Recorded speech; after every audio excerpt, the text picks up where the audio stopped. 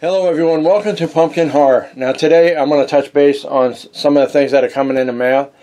I do have quite a few things now coming in because it just got confirmation from Big Bad Toy Store that I have 3 or 4 different things coming in simultaneously. The wife wasn't too happy about it, but we're getting through it. Okay, it's just one of those things when you have a pre-order and they just suddenly start coming in, they let you know, and that's just what happens. Okay, so to let you know what's going on, the very first update, and whichever one comes in first, I'll let you know. But I do have the 1978 Halloween Michael Myers prop knife coming in. That's about a 10-inch knife. That one looks absolutely super cool looking. That's from Trick or Treat Studios. That will be coming in pretty soon. I also have Halloween 4: The Revenge of Michael Myers. That particular butcher knife is also coming in. Okay. Now I did order the actual Halloween 1978 poster prop knife, but that's most likely not coming in until next month.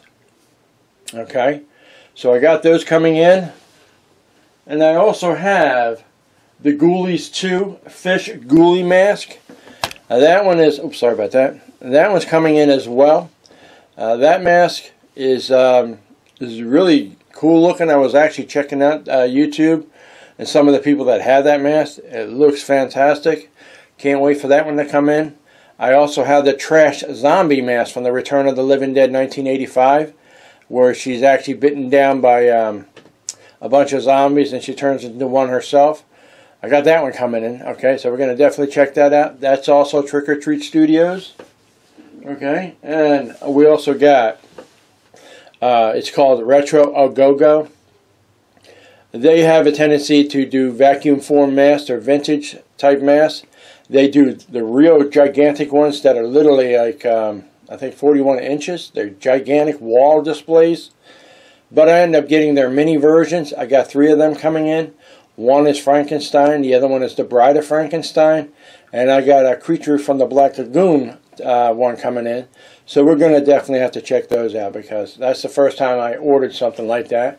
And because I'm not so much into vintage masks, but they are masks, that's why I'm done collecting them. And I got a wall in the back here that I can display them on. So we'll definitely check those out once those come in. I've seen some videos based on those masks. They look really cool, very vintage-like, 60s, 70s. You know, that's the kind of masks that they wore back in the day. But we got some of those coming in, okay? But outside of that, I believe that's pretty much it on what's coming in the mail. So just look forward to those things. They should start coming in probably within the week. The trash zombie was already shipped out.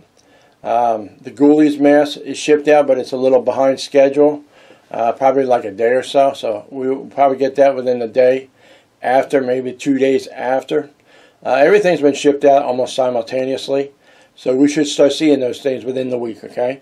But in the meantime, I just wanted to give you guys a heads up on what's going on. This is Pumpkin Horror.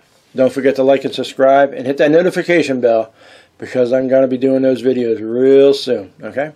In the meantime, you guys have yourselves a good day. All right, bye.